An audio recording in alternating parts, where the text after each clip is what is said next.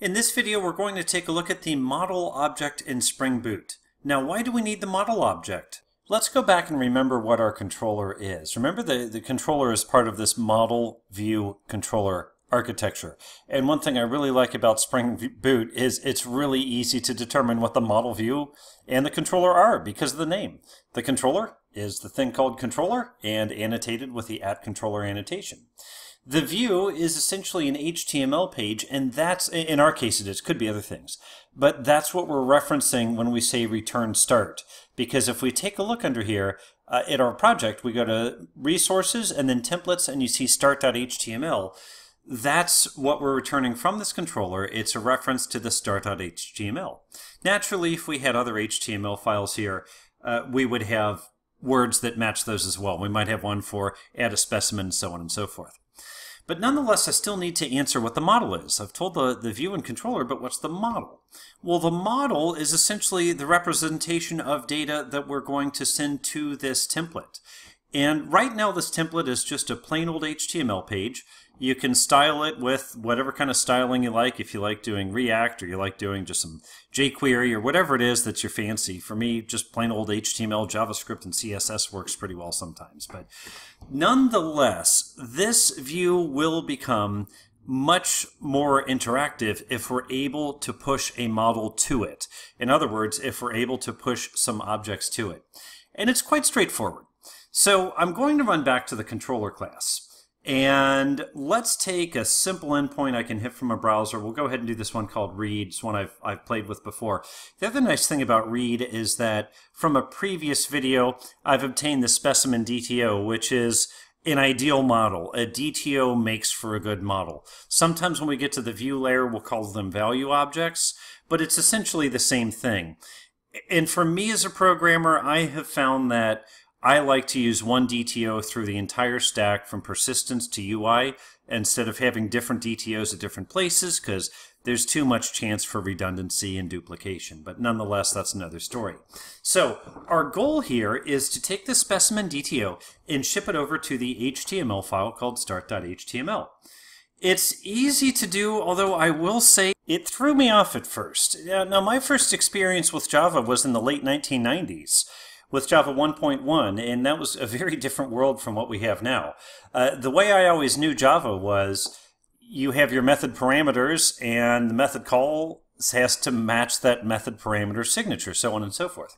But there's something interesting in Spring Boot. If we need something like model, we just go ahead and put it in the signature, and Spring Boot figures out how to populate it for us. So that kind of blew me away at first. It's like, well, you just put it in there if you need it, and it'll figure it out. But it works. So cool. Okay, so let's go ahead and import model. And now what we'll do is we'll say model.add attribute. We're going to do it as simply as we can.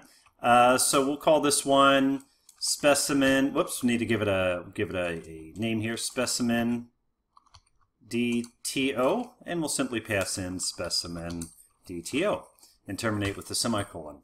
Okay.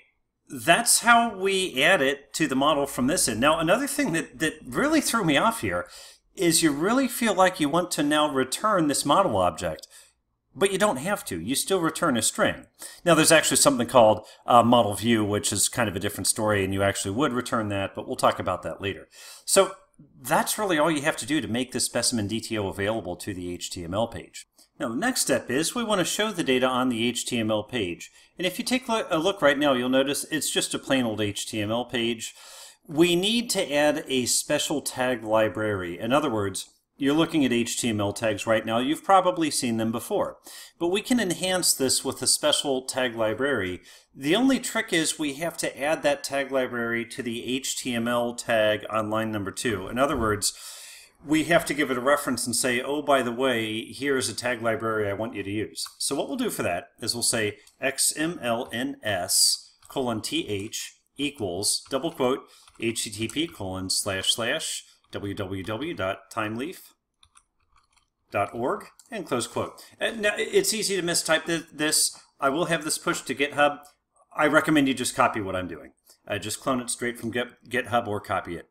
Now we want to show that specimen DTO, so I'm going to say p the paragraph tag, and then th:\text. So notice this attribute called text is referencing the th library, if you notice the th up here. So essentially that Thymeleaf library.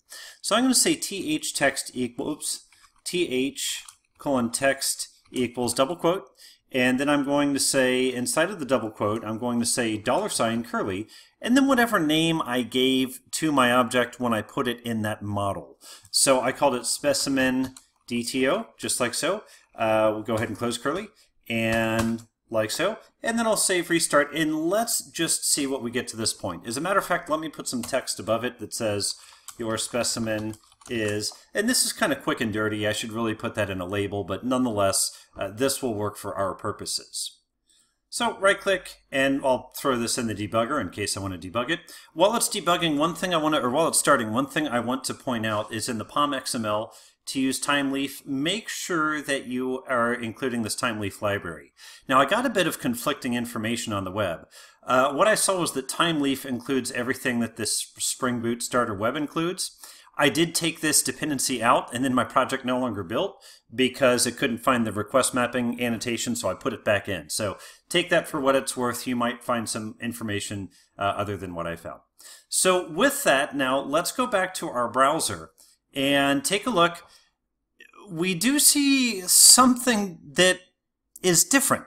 We do see some indication that things are working here because we have this new label text, your specimen is. But on the other hand, what in the world is this? If I do a Control U, we can see sure enough that's put in our P tag, and there's our your specimen is that we added earlier. Well, that is the default string representation of our DTO.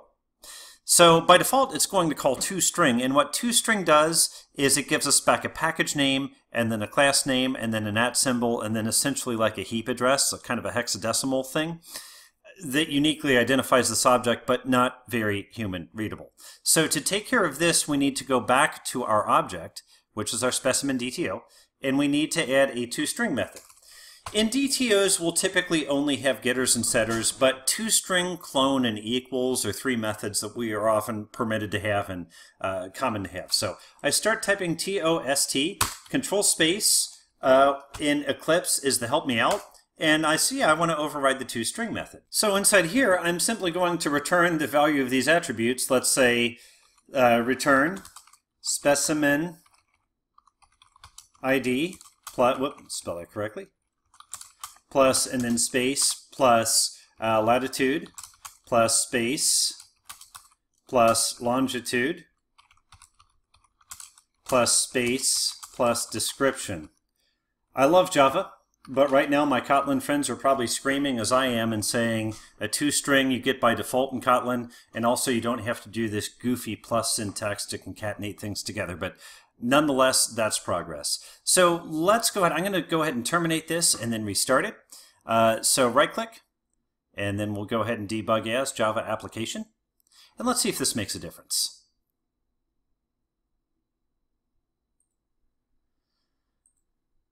I come back over and refresh, and we see, sure enough, we get your specimen is 43 null null null. That's not perfect, but it's a bit better. Why is it 43 null null null? Well, you might recall a couple of videos ago, we made a service class, specimen service stub, and all I did was set the specimen ID to 43. So let's go ahead and add, remember a stub is just a hard-coded kind of, this is how things will work. So it's okay to go ahead and hard code some things here. So let's say latitude, we'll use my home city of Cincinnati. So we'll go with 39, or 30, whoops, it should be set latitude. And there we go. And now 39.74 is roughly Cincinnati's latitude. And then specimen DTO.set longitude. And for that one's an easy one. It's minus 84.51 or 50. Now I have these saved as strings. Reason I did that is something called floating point arithmetic, which can be a real pain in the rear if you're dealing with latitude and longitude because they have a decimal. So after this, we'll say specimen DTO. One more to go, and then we'll say set description, and we'll say a beautiful Eastern redbud.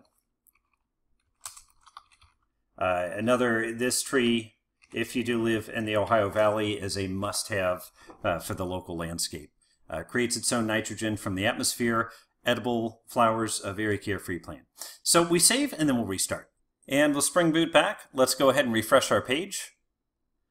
Much better. Take a look at this one. We could probably reorder this in the toString, but we have our specimen ID, we have our latitude, we have our longitude, and then we have the description, a beautiful eastern redbud. So we see now we're able to take DTOs from our underbelly, from our code essentially, and we're able to push them through to HTML.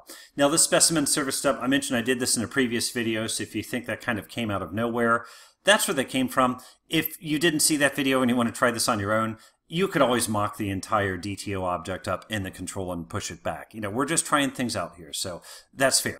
So we've looked at the model class. There are a couple of others. Model map is simply a map of attributes. Model and view is an interesting one because that simply combines the concept of model and view. So in other words, instead of returning the string start, you take that string start, which points to our start HTML page. You set that into this model and view object, along with any attributes that you want to push to the page, and then you return this entire model and view object. In other words, here's what we'll do. I want to leave this as is so I can commit and push it to GitHub. So I'm going to go to a different endpoint that I can call, and I know this one here I can call if I add loyalty equals silver into the URL. So with this one, with model and view, you don't need to do that thing where you stuff it into the parameter list in the method. Instead, you just create a new object, which I will say does feel kind of weird to do in Spring, but okay. So model and view equals new model and view. And I will say, I just feel uncomfortable calling a constructor in Spring, but nonetheless, there we go. So click, and let's go ahead and import model and view. So no change to the method signature, except one thing. We're actually going to return, instead of returning a string, guess what? We're going to return a model and view. And then we'll simply return, I'll cut this start part, model and view. Okay, so now let's say model and view, and we'll say set view name. And remember that part I cut just a moment ago? Well, there we go. Go ahead and paste it. Okay, now we'll say model and view, and of course feel free to give that a shorter name if you prefer. And then we'll say .add object. Okay, it looks very similar to what we did before where we give it a name. So we'll say specimen DTO. And then we give it a value, specimen DTO, just like so. Okay, and terminate with a semicolon. Now one trick here is I don't have a local specimen DTO because that was the specimen service stub line that I have in my other endpoint method, my other endpoint handler. That's easy enough. We can simply go up there. It's just one line. We can navigate up here and we can copy this line with any luck and copy and simply move it down to our new endpoint down here. So, and paste. And once we've done that, we're in good shape. I'll tell you what I'm going to do though. I'm going to take the specimen ID, specimen DTO, and I'm going to change the specimen ID. So we'll say set specimen ID, just so that you can tell that we're obviously using this method and not the method that I created earlier. So you can just kind of give a quick look and feel and say, okay, yeah, we're using the right method. So we'll let it restart, and the only difference now is I'm going to add this loyalty equals silver into the URL so we can make sure that this method gets called. So Spring Boot is restarted. So I'm going to go to start and then question mark, loyalty, hopefully I spelled this all right, equals silver, and enter. And let's take a look at what we get. Aha! You see, we got the same results as last time, but take a look there. Sure enough, we did get the number 83, indicating that the method that we just created was called, where we hard-coded in that 83. So you see here that model and view is really just a different way of doing what model does. If you prefer returning an object instead of a string from a method, it's a good choice. I kind of do. I prefer returning an object just because a lot of times when I see a method that returns a string, many times I'm thinking this isn't very object-oriented. It's very old school style, lots of strings and if tests. So nonetheless, that's a look at the model object in Spring. Much more to come from this because you see now that you can make that HTML page dynamic, there's a whole lot of UI that you can put on top of this, a whole lot of different libraries because the HTML content is essentially driven by our Java objects. So I hope this video has been helpful, and I look forward to seeing your comments. Thank you.